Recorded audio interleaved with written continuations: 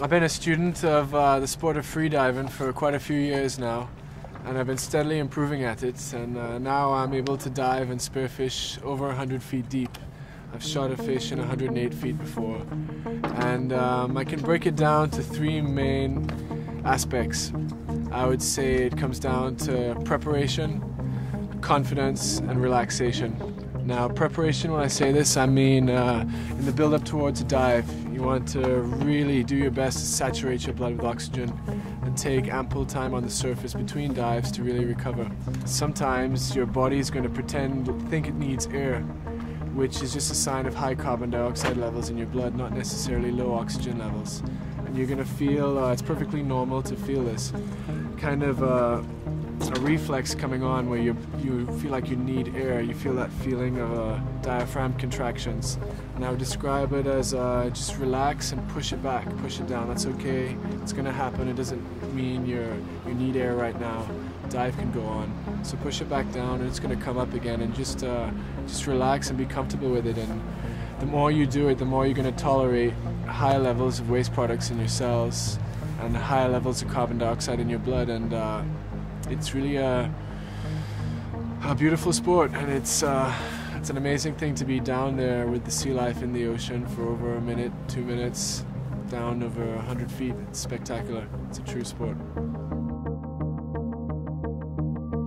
Another thing that you can do to help you be a better diver is to become aware of your heart rate and how to slow it down, how to hold air in your lungs and then exhale it slowly. And by exhaling it slowly, you can actually, for me, I can actually feel my heart slowing down. And then breathing like this in a pattern between dives, I find really helps. You want to make sure you don't overexert yourself in the beginning of a dive. So when you're coming down and you're descending, you want to kick just enough to where you're negatively buoyant, where you start to sink, and then don't rush things, just relax and allow yourself to pick up speed as you just free fall down to the bottom. Just glide.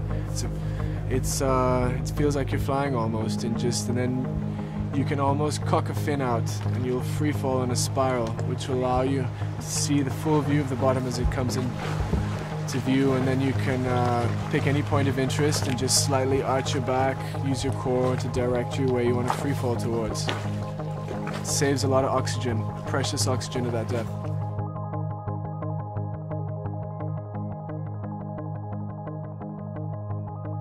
Now, a lot of people make the mistakes when they try to swim down, they end up swimming diagonally because their head is up and they're looking for the bottom. So when you want to make a dive, you want to make sure you're diving as short a distance as possible. So you want to dive straight down. And a good way to check this is just to look down. And when you look down, you should be seeing light and you should be seeing the surface straight down behind you. You should take twice or 3 times as long on the surface breathing between dives to be safe. You want to make sure that you've fully recovered, you've fully exchanged all the gases in your blood, and you're fresh again to go down to the bottom. It's never a good idea to do this alone. When you're doing deep dives, it's always good to have a buddy system. So when you're diving down at the bottom, your buddy is breathing up on the surface, and then you switch. And if you were to have a problem, most likely you will be on the way up.